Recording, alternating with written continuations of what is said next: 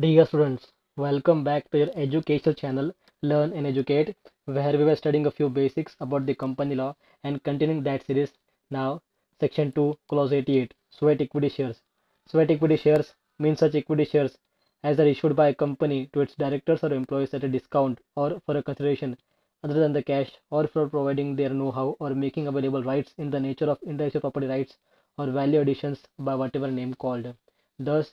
sweat equity shares are issued to the employee who are a permanent employee of the company who has been working in India or outside India for at least 1 year, and or are issued to a directors or employees, director of a company, whether a whole-time director or not,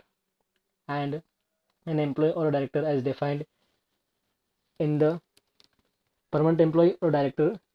in India or outside India or of a holding company. Thus, the expression value addition means the actual or anticipated economic benefits derived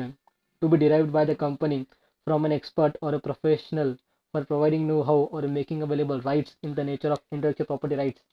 by such persons to whom sweat equity shares is being issued for such a consideration which is not paid or included in the normal remuneration payable under the contract of employment as in the case of employee. As per section 53, it is not allowed to issue a share at a discount, but issue of shares at a discount is prohibited except for issue of sweat equity shares. Thus, a company can issue shares at a discounted price to its employees as per Section 2, Clause 54.